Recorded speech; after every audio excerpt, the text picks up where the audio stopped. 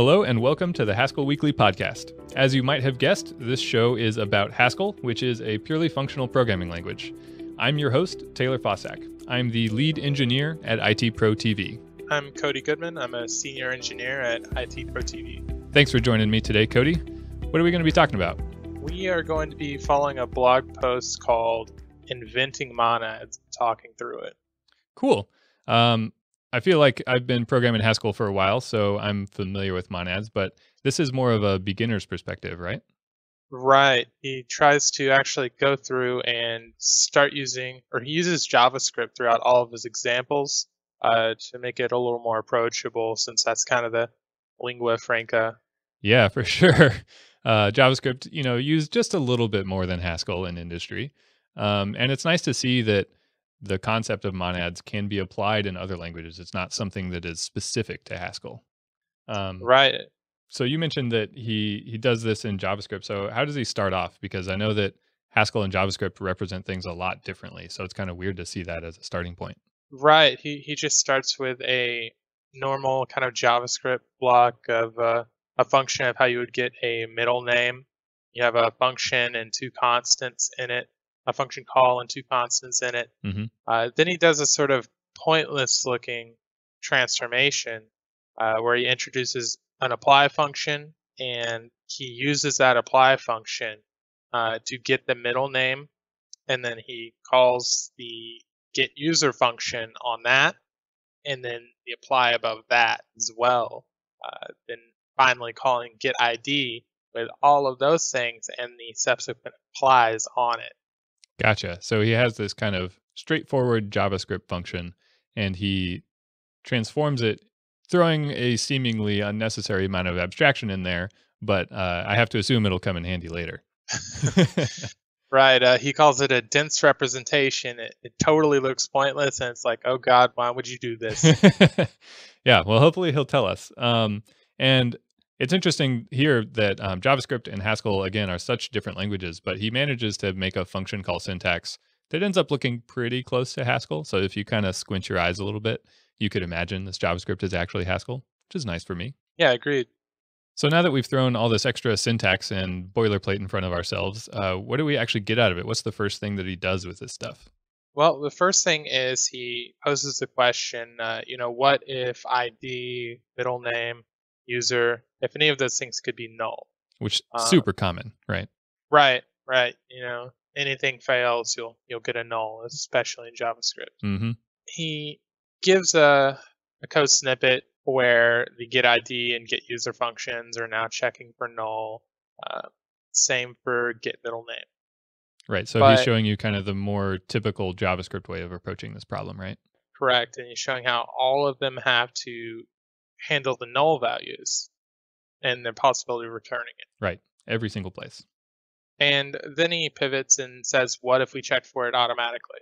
Right. And how can we do that automatically? Does it use that apply function we had earlier? Right. So the secret to all of this is in that you change how these functions are interpreted instead of changing those functions themselves.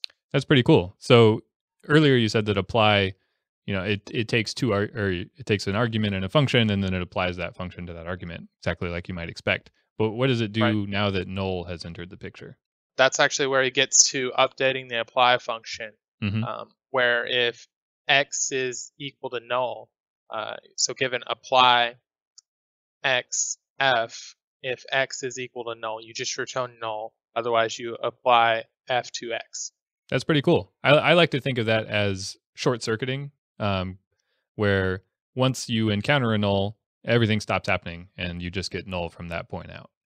And I see that happen a lot in JavaScript functions, where you say, right at the top of some handler, you say, if some condition is met, then return null or error or whatever it is, and then carry on. So this is pretty similar to that in my mind. Yeah, there's just a lot of times where within a function, you'd have to do a lot of nested if checks or something where you could have used short circuiting. Mm-hmm. Yeah, it cleans things up a lot, I think. So now that he's got this new apply implementation that supports null checking, what does he do with it?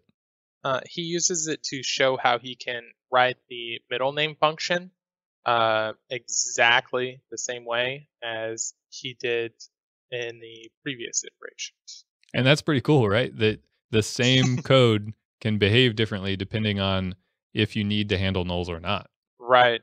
It's starting to look a little bit like something, but I don't know. We don't want to give it a name yet. Don't want to scare anybody off. um, so after he shows this example of dealing with null, he kind of pivots and walks back to the original example and then adds another, I'll call it an effect, but another thing. So instead of checking for null, he does something else, which is kind of logging things as they happen, right? So that if you were needing to debug this function because you unexpectedly got a middle name of, popcorn, and that doesn't make sense, and you want to figure out how you got there. So this logging would help you figure that out, right? Right. Not being able to log in functions like this. If we told people coming to Haskell, like, yeah, you can't log, that's not going to work. It's Right. not going to be used. You need to be practical. You got to debug stuff. And so how do they approach logging given that they're trying to implement these things as quote unquote pure functions? So the first thing you do is, in functional languages, avoid global variables to keep track of all those messages. Mm-hmm. So the first pass at that is modifying utility functions to handle arrays. And when you say arrays, what do you mean? What's in those arrays? The result as well as the log message. Right. So you get back an array where the first thing in it is the answer, and everything else is kind of stuff that happened along the way that you might be interested in or you might throw away. Right. The trouble is that then your functions have to know how to handle that. Yeah, In the every first single function you call would need to like destructure or look up or whatever. But fortunately, we have a function that we've thrown in our own way here, right? That we can change yet again to do what we need here. Right, that pointless seeming function from at first, apply, which made things look all horrible. Now it's like, oh, we can just go back and modify this now to destructure that and show us what the results are. Yeah, previously we were using the supply function to check for null, but now we're saying grab that first thing out of it and append all, concat together all the other stuff. So we're accumulating these log messages as we go through, but still producing the result that we wanted in the first place. Yeah, and that's really cool to be able to just modify that apply again to handle all our needs. Exactly. Pretty nice. Again, you end up with the same shape at the top level. It still looks exactly the same, but underneath the covers, the implementation details are kind of switched out from underneath you. So instead of handling nulls, now we're doing logging. And that's why this blog post does a really good job of motivating why the word we're not saying is useful.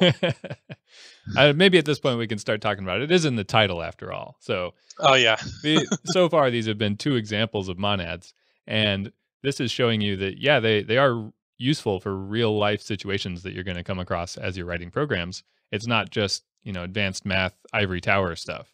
For sure, there's a lot of real world advantages that you can get from monads, and these were some good examples already. Mm-hmm. And they go on to give a few more. So let's kind of get through those. They talk about global environment, which when I read that makes me shudder a little bit because I don't like global environments. I like things to be as local as possible. But I think they don't really mean global. They mean something else, don't they? It's kind of like scoped to the function or something like that. Right. They mean for a given function, you can provide an environment that can be modified within that scope. Right. So the way that I like to think about this, and I think this actually came up in our code base recently here at work, where we had a series of functions that all needed some config, and we were passing that config from function A to function B, B to C, C to D, and that's a lot of boilerplate because you have to thread that thing all the way through. And I think we came out of that not having to thread it through. Can you tell us how we got there? Right. So we started using a monad transformer, which the important thing is that it had a reader monad in it. Mm-hmm. And that reader monad is what? That just means that you can simply use a function called ask, and whatever you initiated that reader monad with, whatever value it was initiated with, you'll get that back. In our case, it was config. Gotcha. So we had all these functions that were operating in this monad, and instead of passing an argument through to everything, in the single place where we needed it, all we had to do was ask for it, and it was suddenly available. Right. And actually, at one point, we had both the new monad, and we were still passing in config. They had it twice, just to make sure. Get it from one place, get it from the other, make sure they're the same, and then move on. Right. So in this blog post, he shows this global environment example and kind of walks you through the reader monad is what it would be in Haskell, and provides motivation for this example that we just ran into of passing all these arguments is annoying, and if you can put it in your context and then ask for it when you need it, it's pretty nice. And once again, as you might be able to guess, you change apply and your actual business logic ends up looking the same, and all the stuff underneath the covers kind of changes out from underneath you, which sounds scary, but I promise isn't. As long as you follow a few rules. Exactly. So they're important rules. We call them laws, but I don't think you get arrested if you don't follow them. It's just very, very frowned upon. So now that we've gone through dealing with nulls, accumulating a bunch of state, in this case logs, as we go through stuff, and having a kind of read-only environment that's available to our functions, we land on the final example, which is state, which is something that gets passed to every function, but also can be updated along the way. Can you tell us a little more about this example and kind of how it differs from the previous ones? It's really similar, like you're saying, I think, to the reader monad. The only difference is that that initial state that was passed in, you can update it, and you can get it again, do whatever you want with it. Mm-hmm. And I think the example they use as kind of motivation has to deal with random numbers, because if you want to generate a bunch of random numbers in a pure fashion without reading from like /dev view random or something like that, typically you're going to need a random number seed. And those are deterministic. So if you give something the same seed, you get back the same answer, which works fine if you only need one random number. You could throw that in your reader context and pull out the seed and generate your random number. But if you want to generate two, you would generate the same number both times because you couldn't change that reader context. So you need something like the state where you can ask for it or get it and then do whatever operation you want and then put something back into the state, change it. I actually remember having a bug with random numbers before where I might have been using a reader monad or something, just threading that same seed through. And after I figured it out, it just reminded me of the XKCD comic. It's like return 42. Yeah. Guaranteed random number. We rolled some dice and figured out this is a very random number. We're just going to keep giving it to you. Yeah, so we don't want to implement random number generators like that, and you don't have to. The monad abstraction is powerful enough to give you this ability to consistently take something into your environment and use it and modify it and then return that back out along with your answer. So once again, we end up with changing the apply function and using the same business logic over and over and over again. So that gets us through all of the motivating examples that this guy gave for monads. And he managed to make it through this post without using monads. We didn't quite, I think we made it halfway through. But this is something that happens a lot in the Haskell community, right? Beginners kind of finally grokking monads. Have you seen this come up before? Oh, yeah, a ton. I personally started writing Haskell just by making functions with 5, 10, 15 arguments. Yeah. To pass the state through. And then I finally got annoyed enough. I was like, I'm gonna learn what monads are about, and I came across a billion tutorials. Monads are burritos. Mm-hmm. What else are they? Oh, there are all kinds of things. I keep thinking they're straws, but I think that's lenses are straws. Monads are burritos. They're boxes. They're containers. I don't know. Any number of things. That's why I really like tutorials like this, which focus on some real examples, because you're not gonna get very far with metaphors as much as you will with using these things and seeing why those laws that are seemingly pointless, why those apply functions that are seemingly pointless, help you. Yeah, I agree. I much prefer seeing a motivating example rather than here's the type signature and here's the laws and it's important and good luck. Walking through stuff like this really helps me, or would have helped me when I was learning Haskell, see why do I care about this? What do I get out of it? Exactly. And like you, I've seen so many of these tutorials through the years that it feels a little bit like a rite of passage for new Haskellers. Like, yeah, you got to learn what monads are, and then you got to write the blog post that says you've learned what they are. and that's exactly what's happened. Yeah. Somehow, I think neither you nor I have written this blog post, but maybe that just means we haven't truly understood monads yet.